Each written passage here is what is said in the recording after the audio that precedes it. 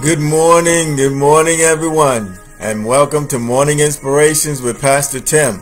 This is the day that the Lord has made, and I will rejoice and be glad in it. Hallelujah, hallelujah. Thank you, Jesus.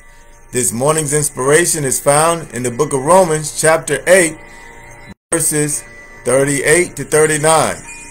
For I am persuaded that neither death, nor life, nor angels, nor principalities, nor powers, nor things present, nor things to come, nor height, nor depth, nor any other created thing shall be able to separate us from the love of God, which is in Christ Jesus our Lord.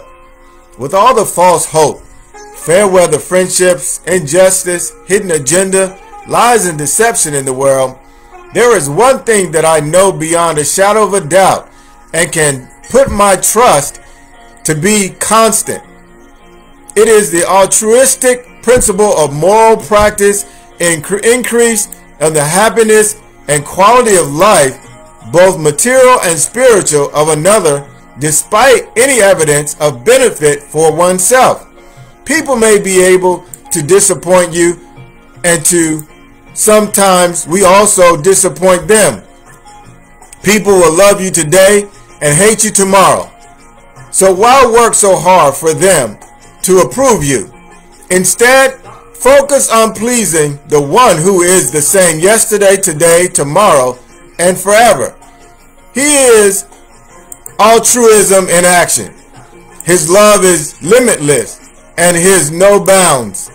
It is unconditional and never changes. Jesus would never leave you nor forsake you.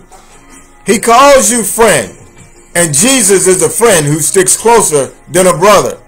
I'm so very thankful to God that he loves me unconditionally. No matter what I say and no matter what I do, Jesus Christ still loves me just the same. Family members, lovers, and friendships may come and go, as they often do. But I'm so glad that nothing in all the world shall be able to separate us from the love of God, which is in Christ Jesus.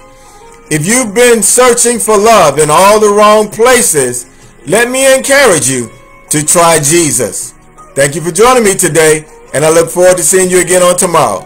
Have a blessed day.